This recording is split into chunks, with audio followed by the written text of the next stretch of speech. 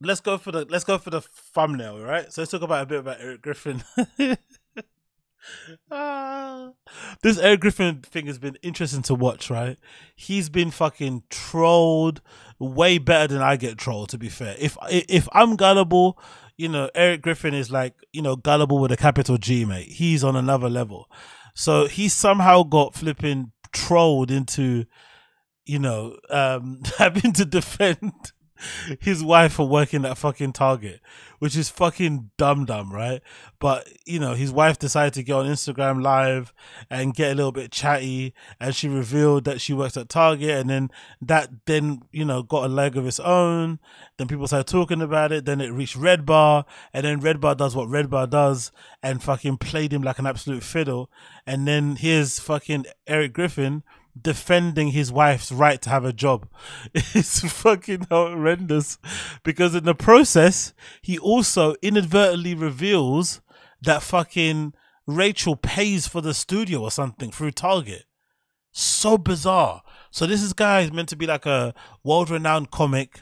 He's been on TV. He's been on all the big podcasts. As Red Bar said, he's friends with everybody, right? He's had the good fortune of essentially getting in on the comedy stand-up scene or even podcasting scene early before most people did, and he still hasn't been able to put himself in a position where he can look after his partner, or at least pay his own bills for his own studio. But from what he said, he kind of cuts himself off in a bit. He basically revealed in a roundabout way that Rachel's job pays for the studio or something. Like, very, very odd and bizarre kind of behavior. But again, nothing to be surprised about when it comes to these professional comics, because they're essentially like adult babies, really. They haven't really grown up. They've all got Peter Pan syndrome. But let's see Eric Griffin defend his defending his wife's right to have a job. I think it might be this one, actually. Is it this one? No, it's this one. No, it's this one. It's this one. Yeah, it's this one.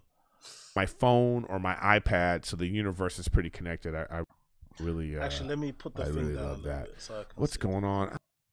I don't know what I want to talk about. I don't normally like talking about this kind of stuff, but I just thought it was actually he got played so easily. It's actually kind of funny, so I kind of want to talk about it.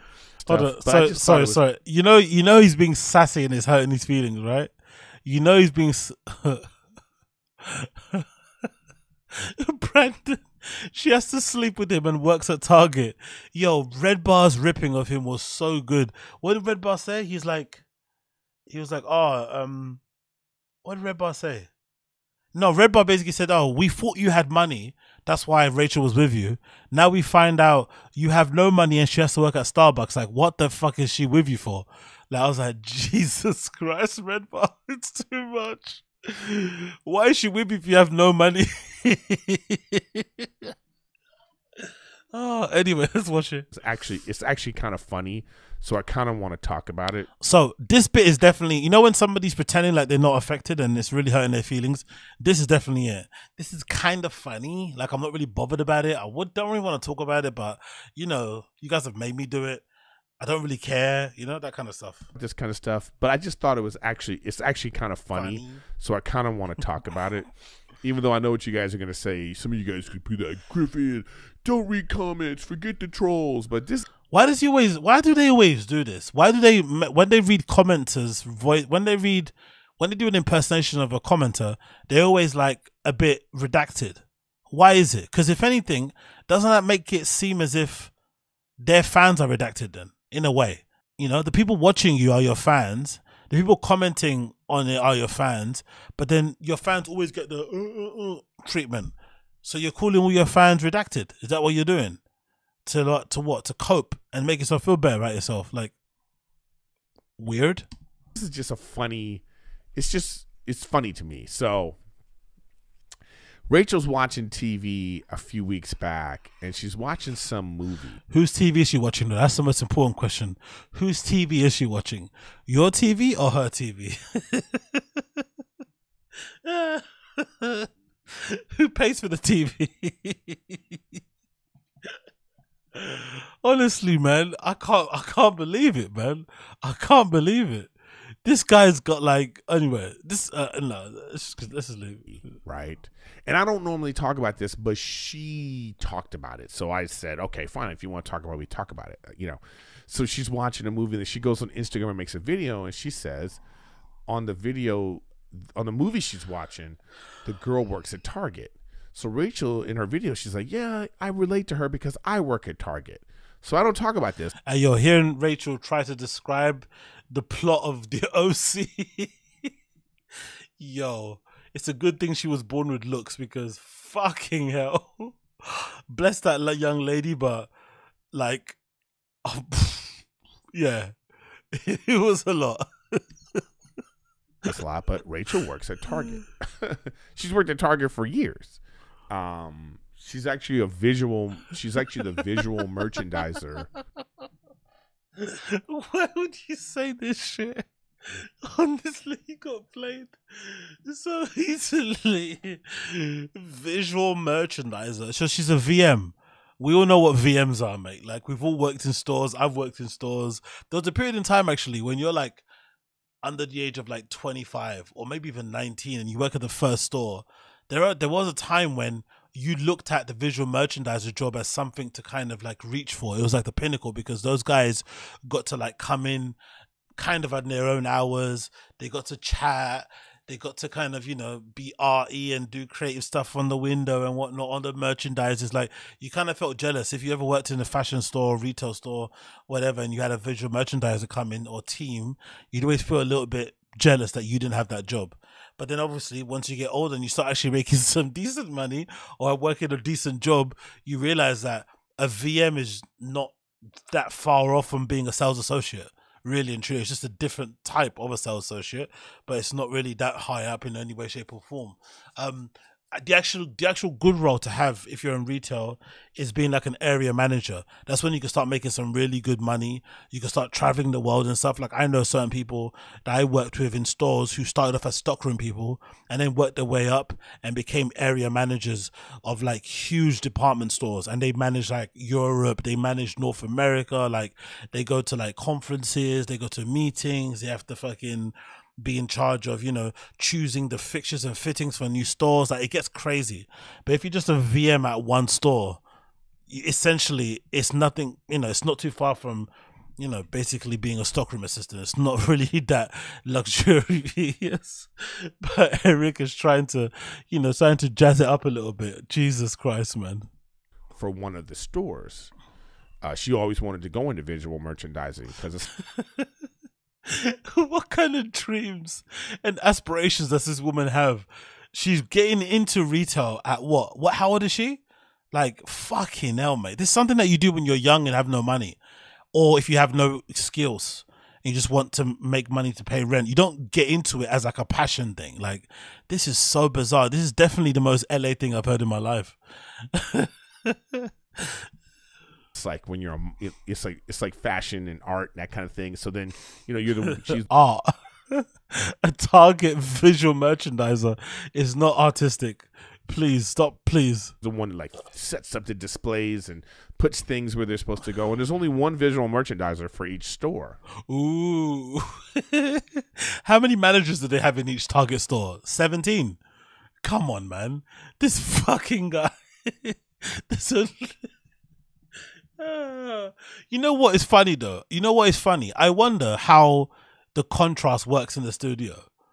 Because Brendan's got a wife that lives at home, stay-at-home mum, doesn't work, doesn't lift a finger to even try to work, but is always dressed in designer clothes, drives expensive cars and stuff, and they have 1 million kids, right? So I wonder, if you're Erik Griffin, do you feel inadequate compared to Brendan, or are you proud that your wife has got a job? I wonder what his thinking is. Is his dream to eventually have his wife be like Brendan's wife?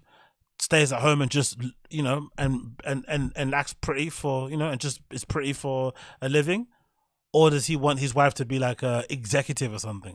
I wonder.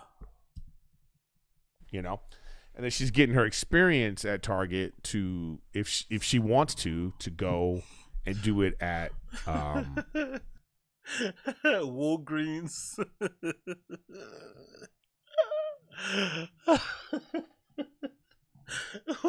Oh my.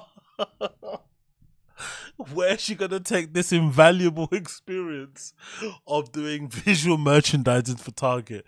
The world is her oyster, right?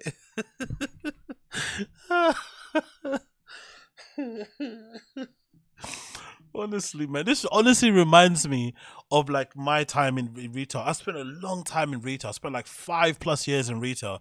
I went from working part-time on the weekends to working full-time to becoming a fucking supervisor with the keys and shit, and writing people's rotas and approving people's holiday and being an actual fucking leader at a really young age, right? So I did all that shit, and I know what this whole shit is like. I know how like gassed up and full of shit people can be in that world. They love to fucking gas up their roles, make it seem like they're more than what they are, and they also just like to just chat complete absolute shit. It's weirdly enough a place for a lot of people who have Peter Pan syndrome. If you don't really want to grow up, retail is usually a good place to be fair, because you meet a lot of people who are kind of figuring shit out. They're passing by. Would you call them transient workers? I won't say if they're transient, but you know what I mean? Like a lot of people who are just like, I don't know, maybe you get fired from your actual job and then you want to make some money on the side. So you work retail for 6 months until you get another job. You know what I mean? So you have a lot of those people. So, trans workers. Oh, she's an artist. Don't hate. Oh my God, man. Other stores, either like Neiman Marcus or some fancier brand or something like Neiman Marcus. Target and Neiman Marcus is a hell of a leap, to be fair, especially when you consider the brands that are sold in Neiman Marcus. If I'm a Neiman Marcus, recruiter or fucking manager or something, I'm not fucking looking for somebody who has a CV experience of working in Target. Come on, really. Target VM is probably, to be a Target VM, you probably have to do is read a book. There's probably a folder you get given that tells you how to dress the mannequins. You can't do this, you can do that, you can do this, you can't do that. Like, what artistic stuff are you actually doing anyway? Like, what? You style the slacks in a certain way. Like, what did she do? You put the bucket hat on the kid backwards or upside down. Like, come on, man. Like... on the kid mannequin. like that. But Target's a great store. It's got great benefits, and it's easy. It's got great benefits. Oh. Honestly, look at that face. Yo, Rachel must really love this guy, though, to be fair. Of all the comedians that she could have had, in terms of Callan, who's going to pay for your way, Brendan's going to pay your way. There's many comedians out there who are going to, who are going to ball out on their girls so that they can go on road and do what they want. And then you got Erik here, in front of his green screen, talking about the fucking benefits and calling you an artist. She's a real Tracy Emin, right? Fuck off. She enjoys doing it. She don't gotta do it. She do it. She don't gotta do it, really? So you could support Rachel on King and the Sting salary and this podcast, really? Press X for doubt on that one. If she wants to do it, she wants her own money, wants her own thing, So anyway, it's funny. So then there's this troll who's like, say his name. Say his name. Dude, why do you have your girl working at Target? The impression he does of other guys is fucking hilarious. They always sound like Giga Chads, right? But he sounds so sophisticated. Right? And I just thought it was like, and then he made some video or something like that, and then like Rachel saw it, tagged her or something like that. So we're sitting on the couch laughing about it, because she's like, oh, so I'm not allowed to have my own career. I'm not allowed to want to have my own profession and do what I want to do. Like, what am I supposed to do? And it's just like, it's just, that's such a weird mentality, but that's what's out there in the universe. You know what I mean? So, Niggas talking about universe. He got tricked out of position so easily, man. It's just funny that all that I've dealt with when it comes to Rachel on the podcast, in the comments, attacking me all the time. So first, they're attacking me. These guys are so sensitive. It's unreal. And it's funny too, because this is just one person. Red Bar did this. One person. Most people love them together, always leaving really nice comments about Rachel, nice comments about Erik. They love their relationship. They love how they come. Like, if you go on his channel, I'm pretty sure the videos with him and Rachel are the ones that actually got the highest views. And the engagement, if you go through the comments, people love them together. So there's only one person out there, Red Bar, who decided to poke the hornet's nest, and he's reacting like this. And acting as if like everybody's out to get them, everybody's rooting against them, doesn't want him to succeed, thinks he doesn't deserve her. It's like, no, it's beyond. That's not even close to what's actually happening. You're just reading way too much into the hate and looking at that as representative of how everyone feels about you, and it's not the case. You guys are like, she's a gold digger. You know, that's the first thing they say. You know, they'll be like, oh man, you know the only reason why she's with you, right? Even though she's had a job for a long ass time, you know, pays for a lot of, like she's a long ass time, you know, pays for a lot of, like she's the one that gets all our like, it doesn't matter what she uses. Oh, Erik, man, what are you doing? He inadvertently revealed that his wife pays for the studio. Like, he can't even finance it himself off the whatever money he makes on AdSense or whatever. He has to fucking have his wife, who works a 9 to 5, pay for that. Honestly, some of you guys out there are lucky. Some of you guys there are really lucky. If you kind of deal with white ladies who allow you to chase your dreams, right, while they work a 9 to 5, and you use that money that they work really hard for to pay for your microphones and your green screens and cameras, because I don't have that luxury. I really don't have that luxury. Some of the ladies I deal with, they would not have that. They would not have that in the slightest. There's no way that they're going to accept me taking money out of their paycheck to pay for my hobbies and interests. That is insane. He is so flipping fortunate that he deals with somebody that clearly loves him to the point where she's willing to fucking fund his life while she works a fucking 9 to 5. Can you imagine how gruesome that must be? God almighty.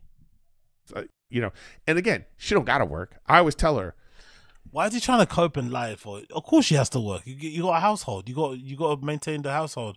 You may be starting a family soon as well. It's like, of course she has to work. Come on, don't lie. If there's any nonsense at work, you can just walk out of there. So if you want to leave, leave. Now he's balling, right? Now he's trying to floss. Now he's trying to stunt. Yeah, those headphones. Those headphones are definitely giving, I can get you wherever you want, babe.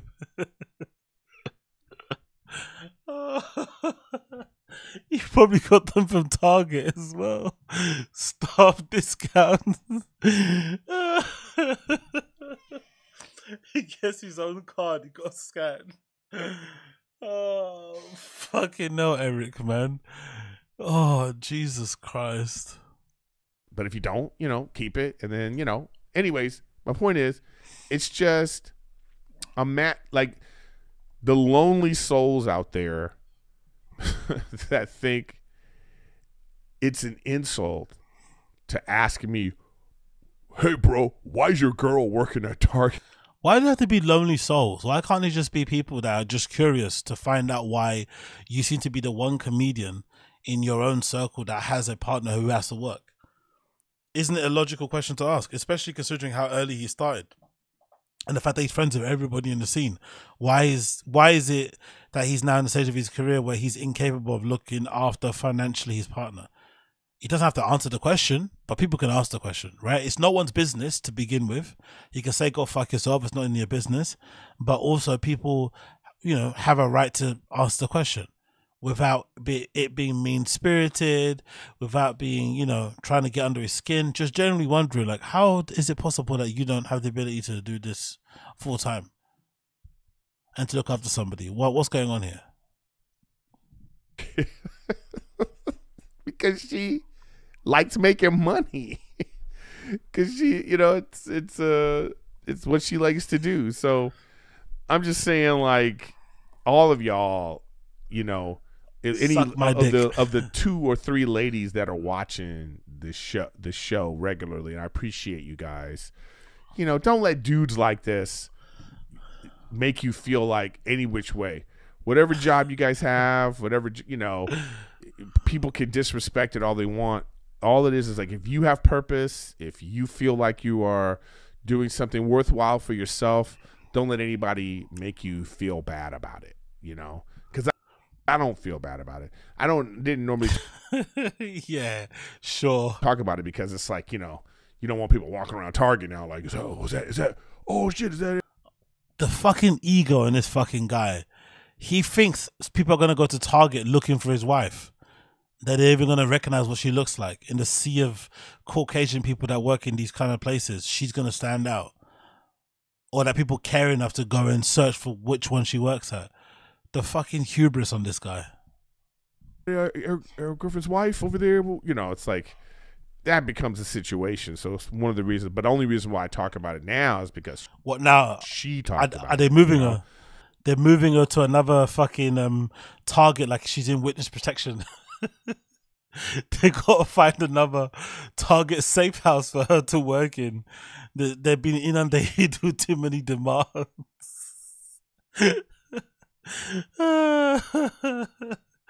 Erik, man.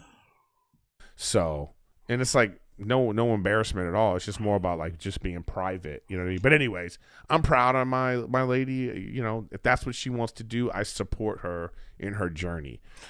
Slay, motherfucker. But to be fair, there's nothing wrong with her working in Target. We know this. If I had to choose, I'd much rather have my partner do what his wife is doing, working at Target, than have Brendan Shaw's wife, because Brendan Shaw's wife, like, that's a lot to deal with. In some ways, Brendan Shaw's wife is a bit motivational, because she's got such expensive taste. It's gonna drive you to keep hustling, to keep the lights on, because, you know, she's got Birkins. There's no way she's gonna accept having a Coach bag.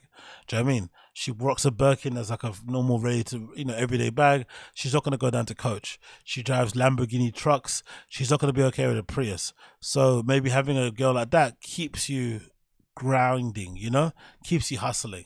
But it's also its nightmare in itself. You know what I mean? It's also a huge nightmare in itself. But which is why I say I probably would prefer, you know, somebody that did work at Target over someone that just stayed at home and just chilled, because that would be an absolute nightmare. An absolute nightmare, to be fair. But yeah, big up Erik Griffin, I guess. He's holding down the fort and trying to be a good husband.